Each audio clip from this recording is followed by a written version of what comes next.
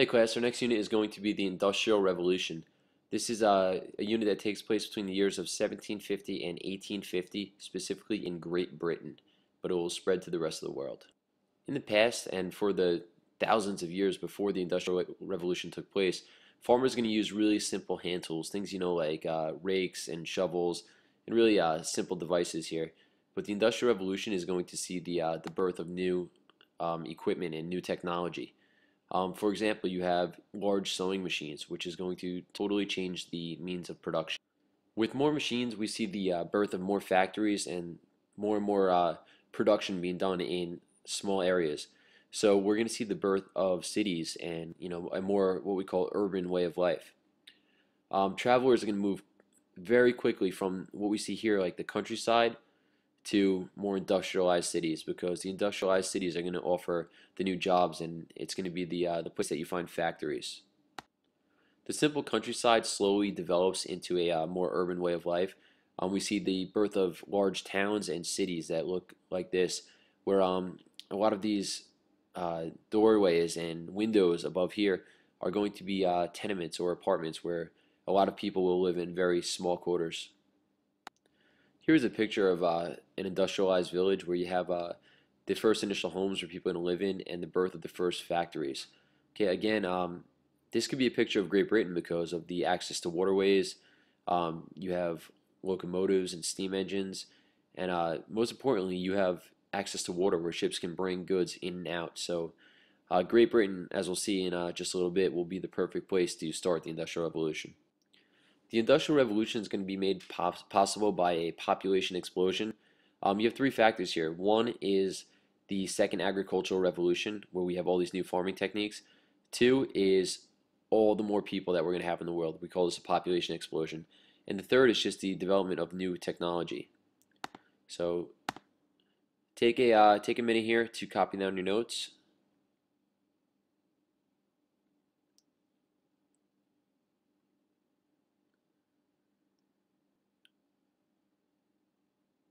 You can see some of the things that we mentioned before. The rural way of life is beginning to disappear. Okay, the word rural means countryside.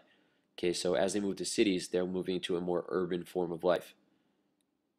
Okay, travelers are moving more constantly than ever before in Europe and quicker than ever before. People can travel from place to place extremely quick. Villages will become towns and cities, and people are going to buy goods in stores for the first time. They're going to live in crowded apartments together for the first time. Okay, and here are the three reasons why the Industrial Revolution was made possible. When we mention the second agricultural revolution, we're talking about new farming techniques that are going to increase food production quite drastically. First, the Dutch farmers are going to lead the way. They build dikes to reclaim land from the sea. What that means is they build these large series of dirt, which we call dikes, which is going to keep the sea from rushing into farms. Second thing is they stop with all the small farms and they combine them into larger ones. The third thing that they seem to master is the use of fertilizer from livestock. Okay, basically you take all the waste of animals and you put it back into the soil, and this renews, and the nutrients that are coming from this fertilizer is going to renew the soil. The British farmers expand on the Dutch experiments, so they take the Dutch ideas and improve them. The first thing is they mix different kinds of soils to get higher crop yields. They use new methods of crop rotation where you're going to use one field in one part of the season, and then you'll move to another field in the second part of the season, which gives that first field time to regenerate the soil. They realize that growing turnips will help restore old soil that would have been damaged or lost in the past. And finally, the invention of the seed drill. The seed drill is going to allow farmers to plant way more seeds in a straight line. Okay, so this drill is going to work its way down a field, just planting seeds as it goes. Meanwhile, rich landowners push ahead with the enclosure movement. Okay, the enclosure is fencing off property and land, okay, to make farms enclosed.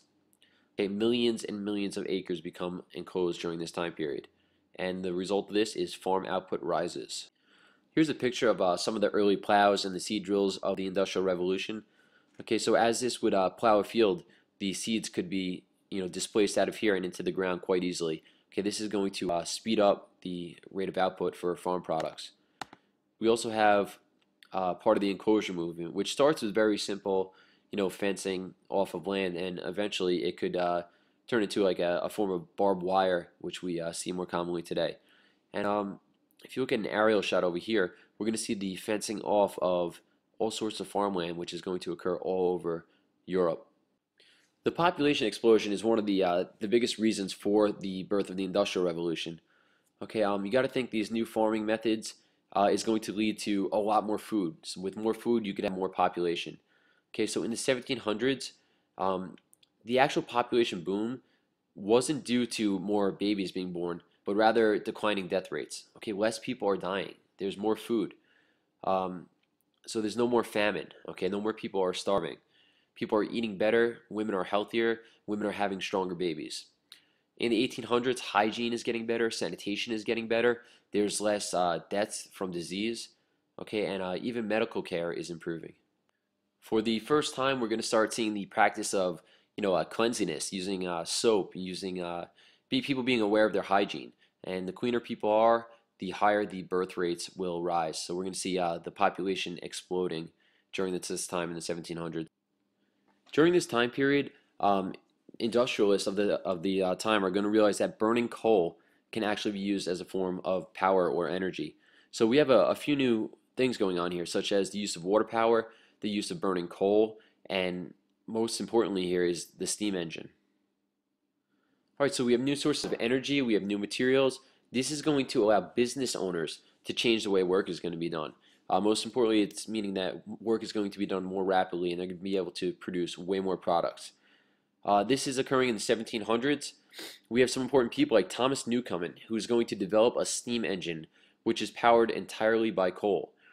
James Watt is going to become famous for improving on the steam engine, okay, and making it more efficient and actually used in locomotives like we know it today. Improved iron. People begin to realize that coal could be used to produce iron, okay, a material used in construction of machines and actual steam engines. The Derby family of England develops methods to produce better quality, less expensive iron. Okay, so iron can be more affordable and available to people. This is a picture of how the steam engine would work. You need to imagine up here that there is a form of coal that's being burned. Okay, so as the everything is burned off the coal, it will go into the machine here, into the steam engine. Okay, and as that smoke and everything being burned off makes its way down here, there's a piston that moves back and forth. Okay, that hot air is then compressed and pushed into here and shot out as exhaust steam. Okay, it's a lot more complex than that, but that's the general idea, which is going to be able to propel an object forward by the use of steam. As we look at a map of Europe, there's a specific reason why the Industrial Revolution started where it did. Okay, we're going to focus on England here because in England, right over here, just north of Europe, we're going to see the birth of the Industrial Revolution. There are several reasons why it happens here. Okay, first of all, Britain has large supplies of coal and iron. Coal and iron are going to be what drives the Industrial Revolution. There's also a large labor supply. Okay, remember the word labor means people who are willing to work. Okay, there's skilled mechanics. People want jobs. People are now moving into cities. There is plenty of demand for work. Okay, and the British economy had always been lucrative, which means they were always making money. They had the capital, they had the money, they had the wealth to invest. Okay, with all this money, consumer goods are affordable. People have money, they're willing to spend it. Okay, so that's three reasons right there. The fourth is Britain has a stable government. Okay, they could support this economic growth. Many British entrepreneurs came from religious groups that encouraged thrift and hard work. So this is all part of their mentality at the time. As early as the 1600s, cotton became a major product of the British. Okay, they developed a putting out system where they're going to get their cotton from different colonies that they own, such as from India, okay, and places in Latin America over here. So what they do is they have the cotton brought to home and they mass produce it into different products, and those products are then sold to the same places that they got the cotton from. Okay, so this system is extremely lucrative for the British and damaging to the colonies that they own. So the demand for cloth grows so much in Great Britain that inventors have to come up with some new ideas. Okay, there's just too much demand, and the people can't produce enough of these products made out of cotton. So some of the new inventions that come about are the flying shuttle, which allows weaves to work much faster, the spinning jenny, which could spin several threads at the same time rather than one, and the water frame, which is used water power to speed up the spinning still further. Okay, so you have three inventions here. The new machines were too large and expensive to be operated at home. Thus, the putting out system was replaced by the first factories.